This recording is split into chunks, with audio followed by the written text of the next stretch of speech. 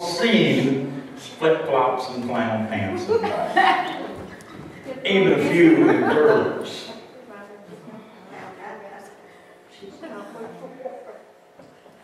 And sad but true, that's the way most of the churches are appearing when it comes to being the bride of Christ.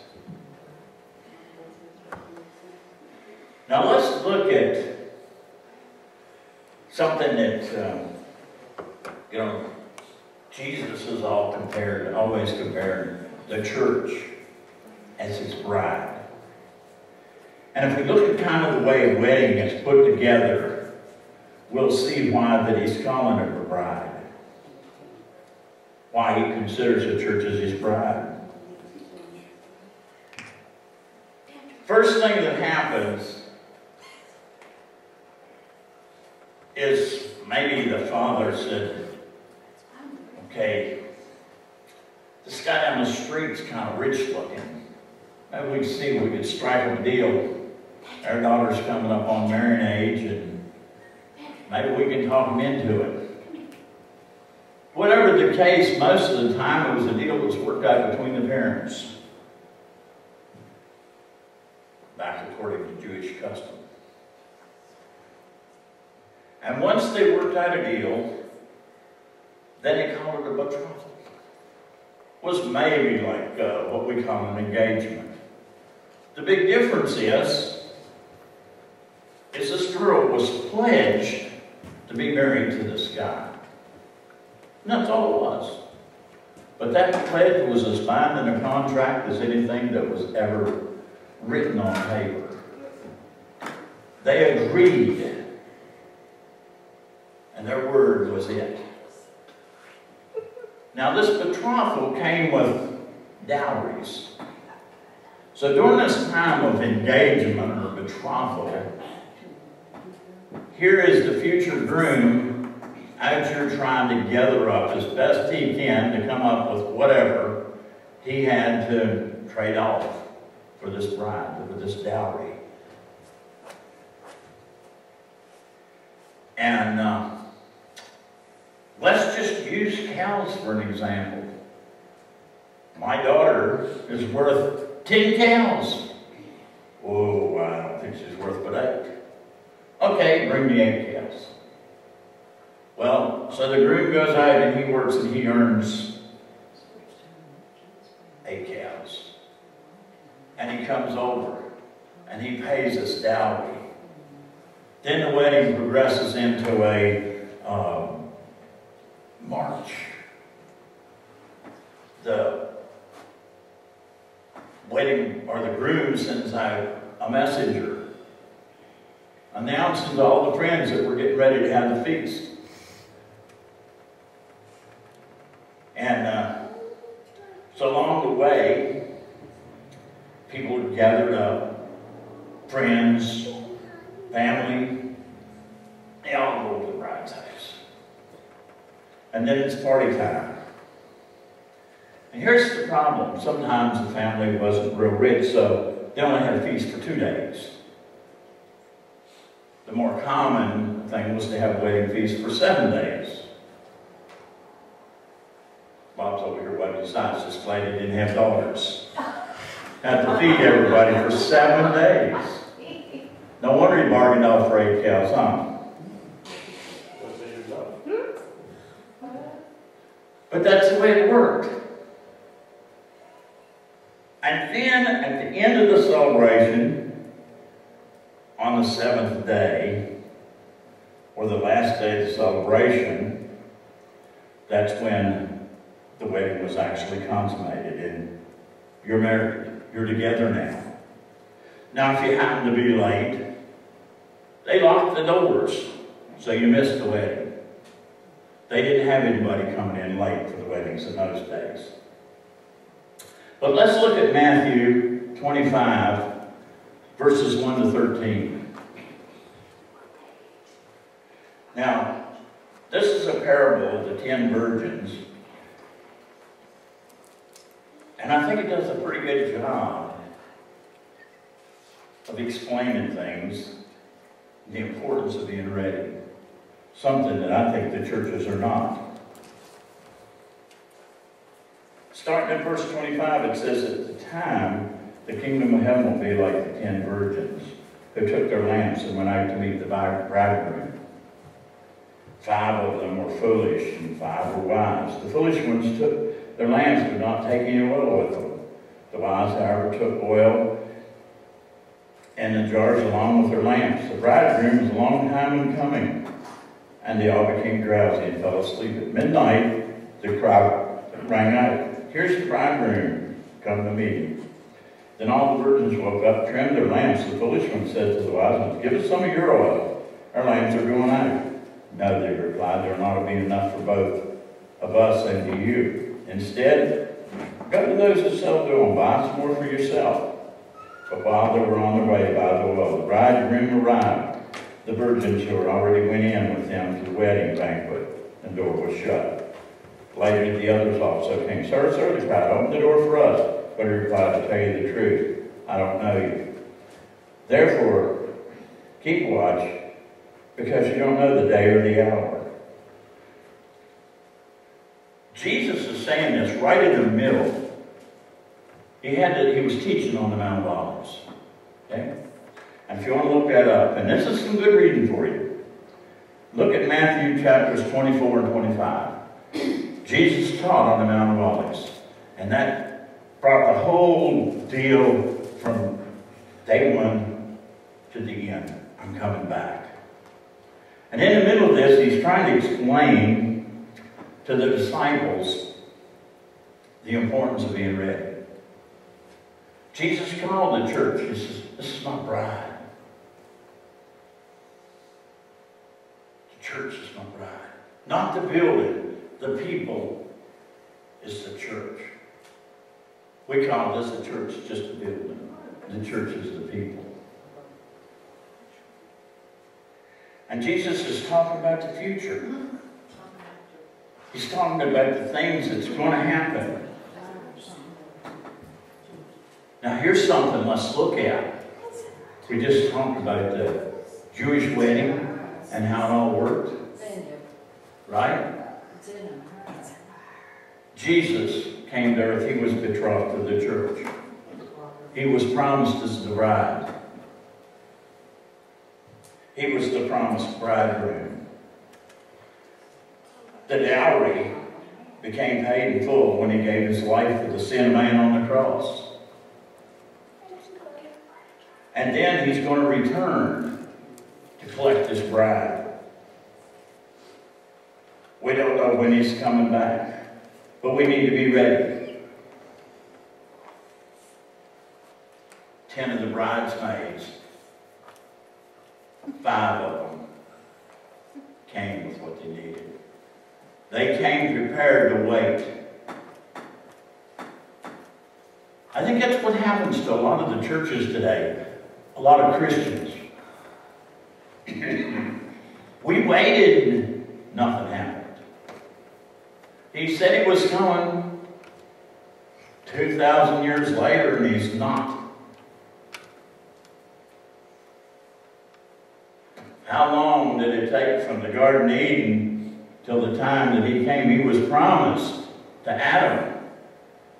It was over 4,000 years before he came to here to this earth to be betrothed to his bride, the church. But people get tired of waiting. What's the point?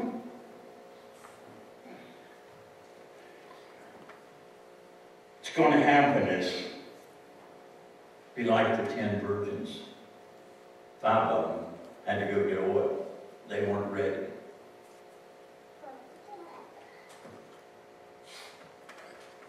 Be a lot of the church is not ready. We can't make a last-minute preparation. Can you imagine? If God told us that we were going to die tomorrow, what would we do? If you knew you was going tomorrow, what would you do? Well, go down to the to the general store because I owe them money and I'm not going to get to pay them. And, well, I need to go tell all my friends goodbye. God don't work that way. God says, now, we got to be ready. We ought to have our life ready as a church. If Jesus walked through that door and hollered, Cliff, can you hang on just a minute, Jesus? I got a couple things I need to do first. Ain't going to work that way. When he says, Cliff, I better be on my way. Because I'm going to get one invitation, and then the door's going to get locked. And I'm going to be like those 5 that didn't have enough oil for their lamps. You've got to be ready. We sat back. We talked about casual Christians last week.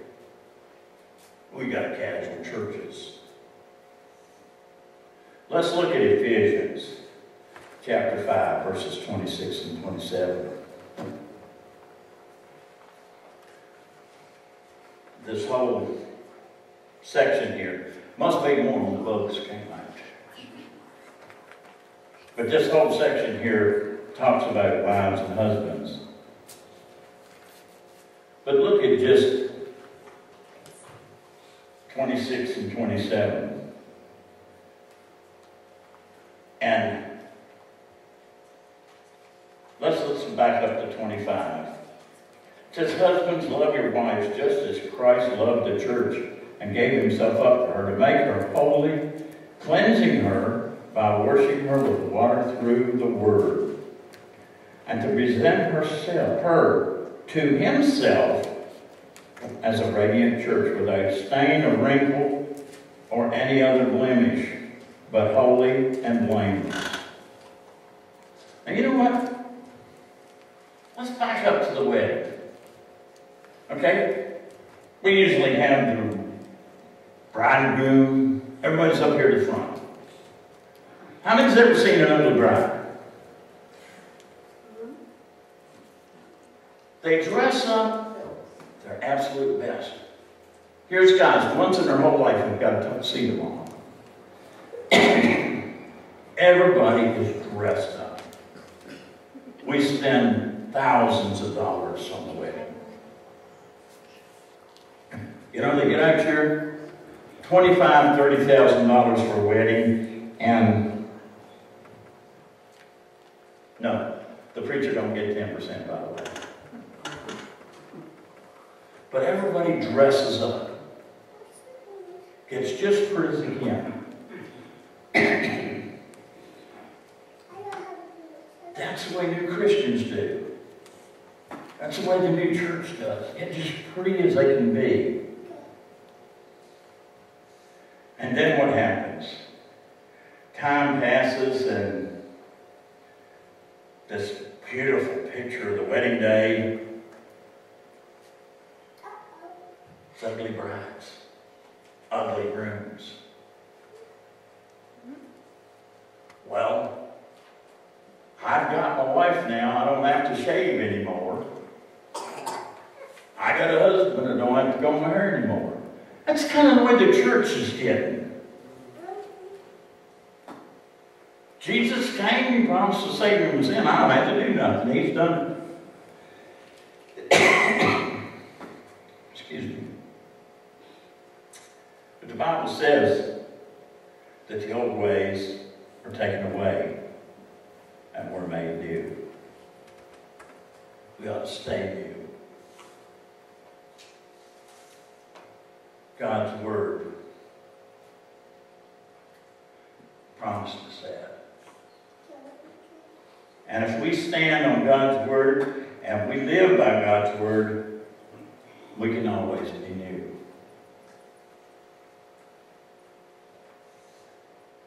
We can't make last-minute preparations.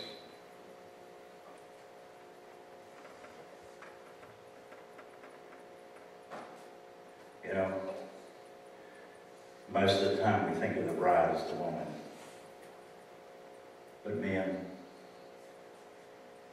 when it comes to the bride of Christ, your bride too. You have the same responsibility as the women to keep beautiful for God. That don't mean clean shaven. That means living a Christ-like life.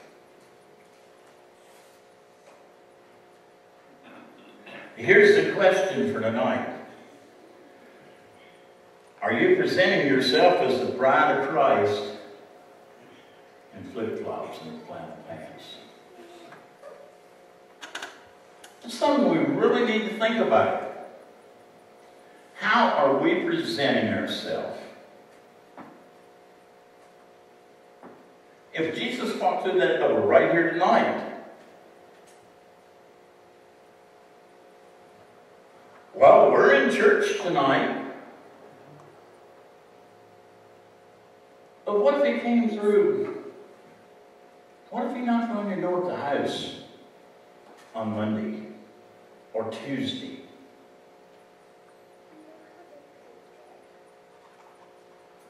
Would you have on flip-flops and flannel pants?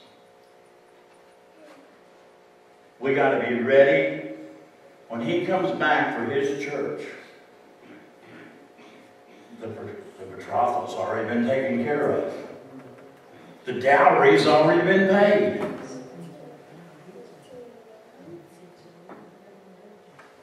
What's left is coming back after the bride. You're going to have an empty lamp. You're going to have a little extra and be ready. Let's pray. Father God, we just thank you so much for being with us. Father, for helping us. And Father, sometimes we stumble and it takes us a little time to pick ourselves back up.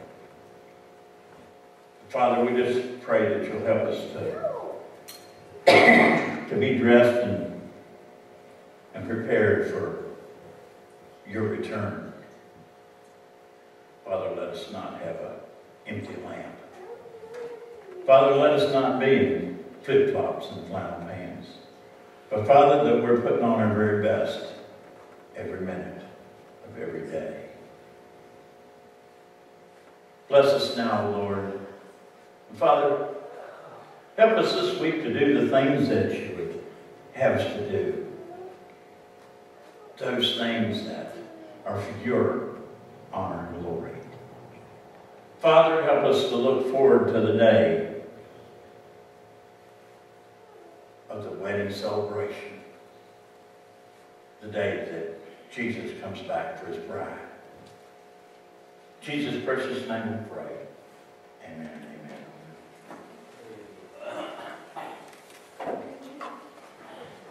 I thank everybody for coming and look forward to seeing everybody next week. If you guys need prayer anytime, call. We can get right on the cell phone and pray right on the cell phone.